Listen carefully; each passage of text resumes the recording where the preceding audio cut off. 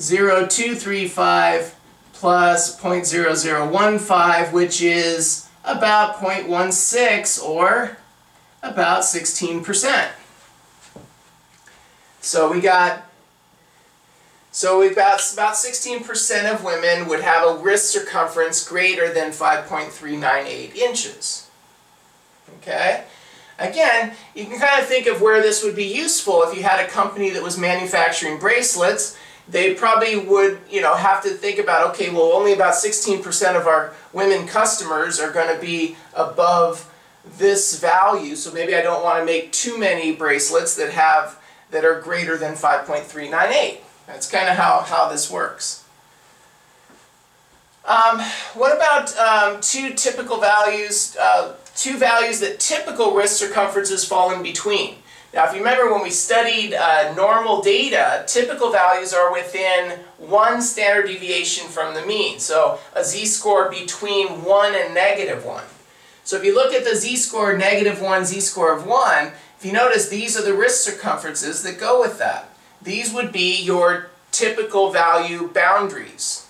So typical values would be in between, looks like 4.736 inches and 5.398 inches. Right? Those would be the 1 standard deviation below to 1 standard deviation above. And notice what percentage is typical. Again, if we look in between, we see that that's 2 sections of 0.34, which adds up to 0.68, or the famous one, right, 68%. Okay? What is the high outlier cutoff? Now, we learned when we were studying normal data, the high outlier cutoff was 2 standard deviations from the mean, or above the mean. So that would be a z-score of 2. So if you look at the z-score of 2, it's right here. And again, we see that that value, the wrist circumference that goes with that, is 5.729 inches. So 5.729 inches would be the unusual high cutoff if I was analyzing this data. Notice what percentage is unusually high. Well, again, we're looking for anything above 2 standard deviations above, right? We're looking for there's 2 sections that are above 5.729, or a z-score of 2. We have 0.0235 and 0.0. So if I did 0.0235 plus 0.0015, I'd get 0.025, or 2.5%, right? Didn't we say when we studied normal data that about the top 2.5% are unusually high? What about the unusual low cutoff? Remember, that was 2 standard deviations below the mean, or a z-score of -2. So for that answer is going to be 4.405. We can see on the chart over here, right? And notice again what percentage would be unusually low, lower than the low cutoff, right? There's 2 sections again. So this one's also going to be 2.5%. It's going to be the bottom 2.5%.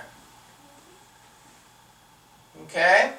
What's the wrist circumference that 84% of women are greater than? Okay, this is going to be a little tricky now. So again, less than, think left tail, greater than, think right tail. Okay? So in this case, we're looking for 84% is greater than. So the right-tailed percentage has to be greater than, it has to be 84%. Well, if you add these up, so if you add these ones as 16%, plus 34.34 would be 50%, plus another 0.34 would be 84%. In other words, the top 5 sections add up to 84%. So again, we're thinking right tail, because it was greater than, and we're looking for, again, basically the top 5 sections add up to 84%. So what would be the answer? What's the wrist circumference that's sort of the cutoff for that? Well, again, we're looking for these 5 sections, and what's the cutoff for those 5 sections? It would be this one, the mean minus 1 standard deviation. So the value where the z-score was -1 is really the answer, which is really this, 4.736. So the answer is 4.736 inches. About 84% of women have a wrist circumference above 4.736 inches. Does that make sense? Alright, so there's all these kinds of questions you can answer. One of the things, again, I'll show you in the next video is that we can actually calculate all these with just a computer program. So I'll show you how to do that next time. Alright, so hopefully this was helpful. This is called the empirical rule. This is Matt Show and Intro Stats, and I'll see you next time.